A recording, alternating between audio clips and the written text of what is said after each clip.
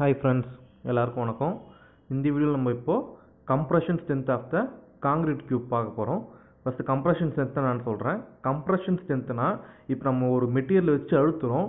அது அழுத்த ஒரு எண்ட்ல பிரேக் ஆகும் பாத்தீங்களா? அந்த பிரேக்கிங் பாயிண்ட் தான் வந்து அந்த மெட்டீரியலோட compression strength. அந்த எந்த இடத்துல உடையுதோ அந்த அளவுக்கு லோடு தாங்கும்னு சொல்லுவாங்க. இப்போ நம்ம வந்து ஒரு கியூபுக்கு லோடு கொடுத்து அந்த கியூப் எவ்வளவு லோடு இருக்குன்னு பார்க்க போறோம். அதோட compression strength கண்டுபிடிக்க போறோம்.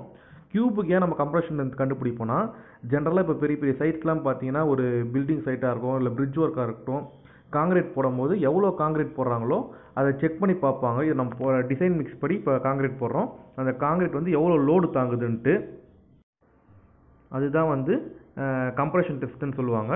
வாங்க இப்போ கம்ப்ரஷன் டெஸ்ட் எப்படி பண்ணுறாங்கன்னு பார்க்கலாம். ஜென்ரலாக பெரிய ஒர்க்கிங் சைட்டில் எல்லாமே இந்த மாதிரி கியூப் மோல்டு போடுவாங்க.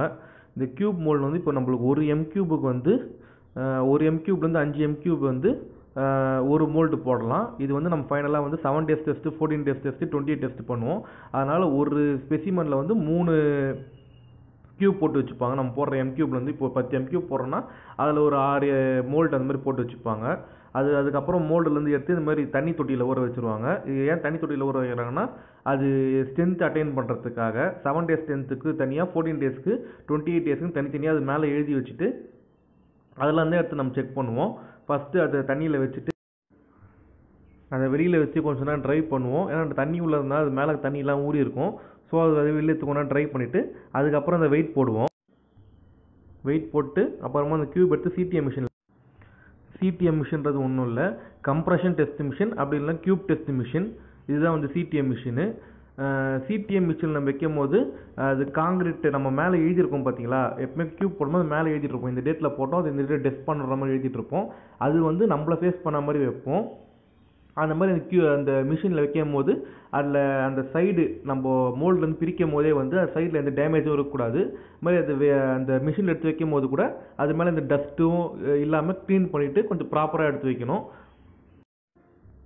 இப்போ ஒரு கியூப் வந்து சிடிஎம் மிஷினில் வச்சுருக்கோம். அதில் லோடு எப்படி ஆக்ட் ஆகுன்றதை பார்க்கலாம் பாருங்கள்.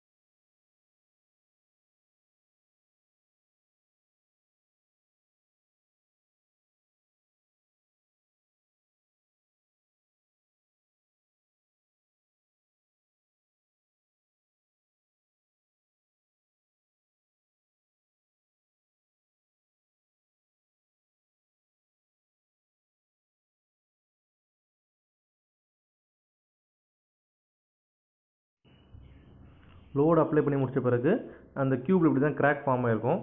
இது கொஞ்சம் பெருசாக இருக்குது, ஒரு சிலது வந்து மைனர் கிராக் கூட இருக்கும்.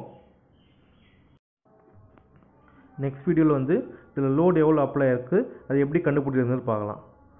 தேங்க்யூ. மறக்காம சர்ப்ரைஸ் பண்ணுங்க.